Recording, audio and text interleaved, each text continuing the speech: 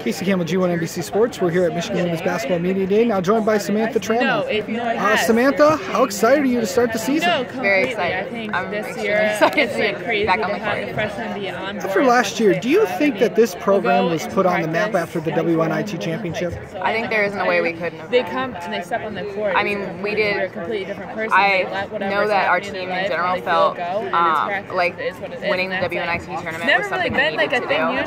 And when you win a tournament like that, I mean, you're winning a tournament at the end of the year. There's no way that it gets exhausting at the end, no way but you would if they're step out here day after day. When you talk about Michigan women's basketball, Kim Barnes-Arico has really helped turn the program around. What has she meant to you as a coach? She means everything. She gave me the best opportunity to further my education and my basketball playing ability, and I didn't realize how much I would grow as a person.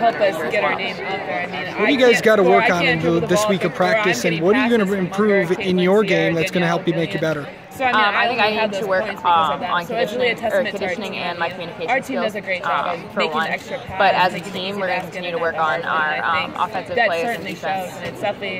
What about the defensive plays? What are you gonna really work on defending the basketball? That's one of the key things. And teams like Oakland, Notre Dame, what's the biggest thing working on the defensive side of the ball that you have to do? I mean, I think we're a lot longer this year than we have been in the past years, and just like utilizing that length and being able to work with each other, and the communication portion is huge as well. Just because our team is so much younger than she has a routine, and it's just like incredible. All right, Samantha, thank you very much for talking to us, and good luck this season. Thank you.